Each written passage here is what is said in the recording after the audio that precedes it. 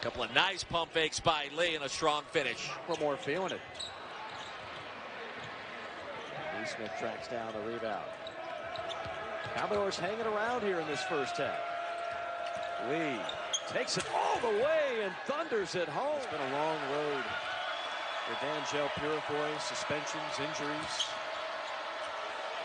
Look at Saben Lee. From the corner, Moyer. Obina giving Vanderbilt a spark again off the bench. Lee down the middle. And one chance as Lee gets it. Vanderbilt 37%, averaging 9 threes per contest. That was the third time this UNCW team has been left wide open. Both not available. Lee, here he goes again. Off the glass. Already with 10 points.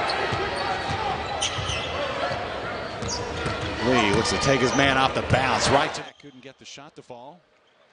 Commodores trying to add to an 11-point lead. Opening night, they won their exhibition game big against Clark Atlanta, 95-55 back last Friday night.